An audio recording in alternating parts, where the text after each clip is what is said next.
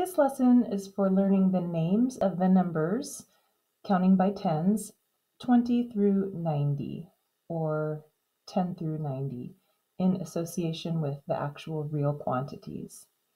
So for this lesson, the 3-period lesson is used. And to start with, you'll need 6 of these golden beads, or if you don't have golden beads, you can use the yellow base 10 material. Just make sure that they're all the same color. So for the first period of the lesson, you'll place out 1 10, and most likely children will know what this is, so you can ask, how much is this? Yes, that's 10.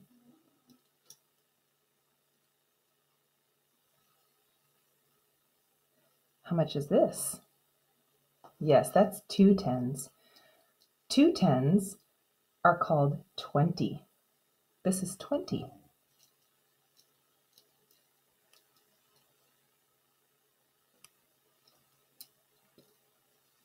How much is this? Yes, that is 3 10s. 3 10s make 30. 30. Okay, so that's the first period where the quantities are named. In the second period, the 3 groups are put out in mixed order, so I can put down 20, and then maybe 10, and then maybe 30.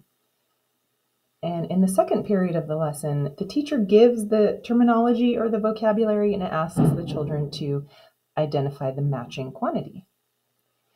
Can you show me 10? Yes, that's 10. Can you show me 30? Yep, that's 30. Where's 20? Yes, that's 20. Where's 30? That's 30. And you can continue on.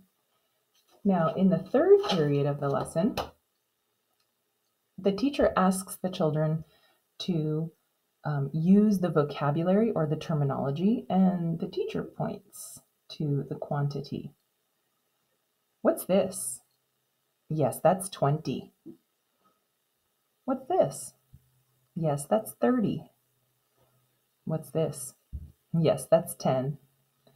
So that's the 3-period lesson, and you can end it with a review. So today we learned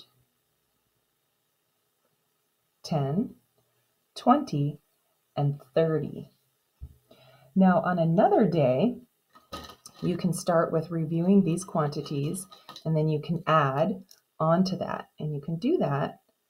As you do that, you can lay them out in a vertical layout if you like. And you don't want to point this out explicitly, but when you lay out the golden beads, if you lay them out side by side, they'll start to form a rectangular shape, and it gives a connection, a subconscious connection to geometry and the geometrical shapes connected with skip counting.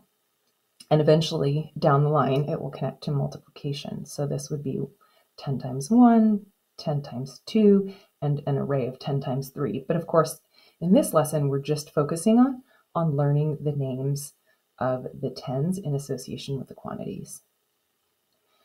And that is the lesson.